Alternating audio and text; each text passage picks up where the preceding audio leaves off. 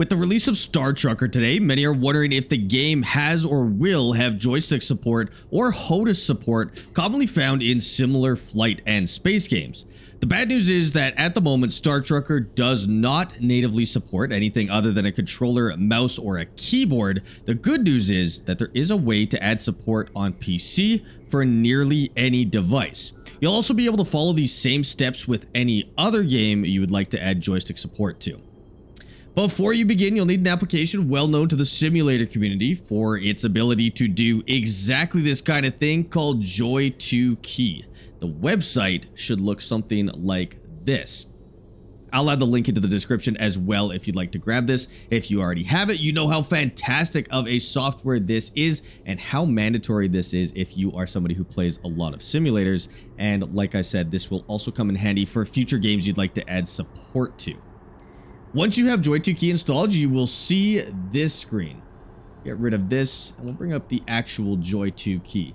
This is what the application looks like, and it will need to be running whenever you would like to use it. I suggest you turn it off when you are not using it, as sometimes it can put in some phantom inputs. Now, yours will be blank on this screen. You will see something like this, but it will be blank on the left-hand side. What you're going to need to do is you're going to create a new profile, and we're going to call this Star Trucker. You're going to call it Star Trucker. I'm going to call it ST because I already have one named Star Trucker. And the first thing you're going to do is you're going to go to options up here. Now, there's a couple of things you need to change, and I'm sorry that I can't make this any bigger. But at the top, it'll tell you how many joysticks are detected. And there's a box that says number of joysticks to configure, max 50. You'll want this number to be the same as how many joysticks are connected or more. Next setting you're going to need to change is this stick/POV setting. It is a drop-down menu right here. You want the one at the bottom, show all axes 8-way plus POV times 4. You don't have to know what that means, but it will basically allow all of the possible inputs for your joysticks. And the last thing you need to change here is number of buttons to configure, max 128. I would just set this to 128. I haven't found a reason not to, and it will save you some headaches later if you're missing some buttons. All right, with that out of the way, I'm using a 2 joystick setup here. However, this will work with a single joystick setup, or it'll work with a HOTAS as well. Frankly, it'll work with pretty much anything that will be recognized by JoyToKey. Now, the way you find out which of these tabs you need to be inputting into is to move one of those sticks. So I am moving my right stick right now, and you can see that it is lighting up both the tab at the top and the inputs that I am putting in. If I move my left stick, it is joystick 3 right here, and it is inputting at the top there. Now, if you know where this is going, you can skip this next part. I'm going to go over my personal inputs, my personal buttons that I have set for Star Trucker. However, if you see where this is going and you think you know how to do this, you can skip to the time on the screen right now. Otherwise, let's go over the keystrokes that I have set up myself. So we're going to start with the stick inputs, and there's a couple of ways to do this depending on how you like the truck to behave, but I'm going to give you my inputs here. You can always change this later. Now, the way I have this set up is the WASD keys are on this stick right here. Now, what that lets us do is that lets us pitch the nose of the truck ship in whatever direction we would like. So pulling back on the stick should come up as key S. Pushing forward on the stick should be W. Pulling to the left should be the A key, and to the right should be the D key. You can change A and D with Q and E if you prefer to have it on roll, but this felt comfortable to me as I played through today. Now we're going to set up the second stick, and again, if you have a throttle or something else, you can do this a little bit differently, but we're going to do this as if this is a 2-stick setup. Now, forward on this stick is going to be the spacebar. Spacebar is forward on the truck, and shift is reverse. So backwards on this stick, and again, we can pull on this just to double check which one is the correct one, will be shift. Now, what I had done here is I made my roll the left and right sticks, so I have this joystick to the left is Q, and to the right is E. If you're playing something like Star Citizen, you may be used to having that on your primary stick. Just be aware that there is no vertical movement or lateral movement in this game, so it may be a little bit different than what you're used to. But if you're just setting this up as dual sticks, I find this is a good place to start. Now, those are the basic ship controls, and you can stop there if you would like. Otherwise, let's add camera controls. This is a little more complex, but find a set of buttons, a hat switch, or a secondary stick to control the camera. I'm going to be using a thumbstick on my right joystick, and I will show you how to input this in. It doesn't really change depending on how you are going to control these. The concept is the same. So imagine you have a thumbstick just like you have on a controller. If you don't, because that's how I'm going to be putting this in, this is upwards on that thumbstick. If you have 4 buttons, maybe that's the top button. If you have a hat switch, it works something like a joystick. So upwards on that secondary thumbstick is going to be mouse movement up. And I find the default speed of 50 is decent. And of course we do the others. So down is mouse down. Left is mouse left,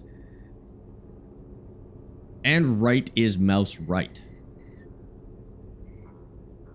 I will also want to add in the scroll wheel so that rather than just moving our camera, we can zoom in and out on our camera as well. So on the same stick, we can see that the zoom in and out. Let's just find these here. Mine is button 32 and 33.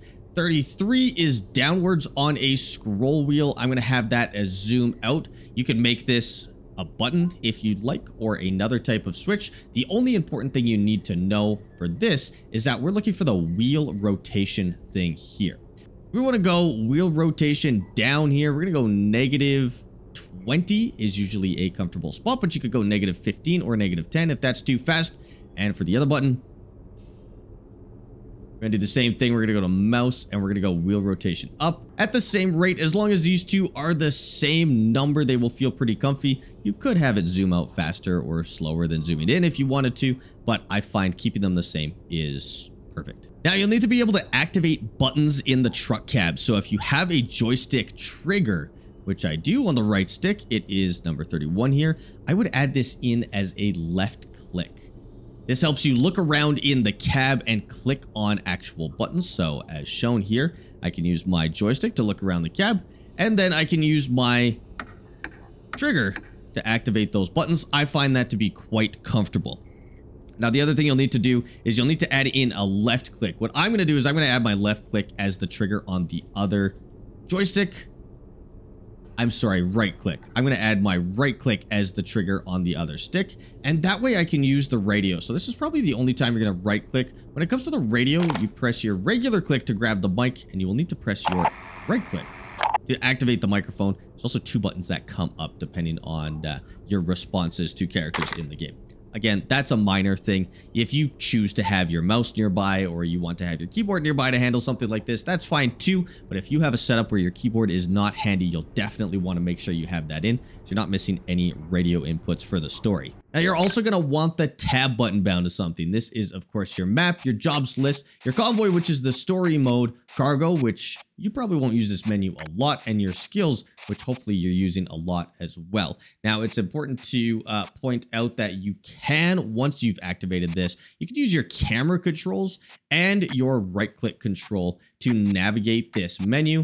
And you'll be able to press the tab button again to close it. So what we're going to do is we're going to find a button that we're comfortable with having on the map. There's a thumb button on my right joystick I like to use for this. We're going to identify it. So again, click your button to identify it and then put this in as tab. You're also going to want a pause key as well. So I'm going to use a button that feels comfortable as pause, and we're going to use that. We're going to bind that as the escape key. That will allow us to pause the game to change settings and to save the game, or if you just need to pause and walk away. Again, very important one to have if your keyboard is not nearby, just in case you need to pause the game in some sort of emergency. Now, these are all of the keys that I have bound, but if you find any that I missed or would like to change this setup, this should give you the background you need to work with JoyToKey and bind new keys as needed, change key bindings as needed, or you can add new equipment in the future. Now, of course, this does work for other games using the exact same strategy. So if you have any other games that you'd like to add joystick or wheel support to, this does do the job. Now, there is something to note. Because your joysticks are inputting keyboard keys, they're inputting binary commands. A joystick or throttle, or wheel for that matter, would typically be able to input as a range. So for example, you'd be able to slightly hold down a throttle or slightly push forward a stick and input 20 or 50 or 80% of that input rather than just always 100%. However, with the way we have it set up, it is as if you're using the keyboard, and so pushing further in that direction will not make that input any harder or any farther. Obviously, the best way for that to happen would be for them to add in actual joystick support, which I hope they do in the future. This is a great short-term solution, but it definitely would be a fantastic game to play with full joystick support, and I hope they bring that soon. If you have any questions or recommendations for my own setup, definitely drop it in the comments. I will try to respond to as many as I can, but otherwise, I'm Sparx. I play simulators, and if you'd like to see more, subscribe here on YouTube, or come find me live on Twitch every day. The link is in the description. Happy trucking.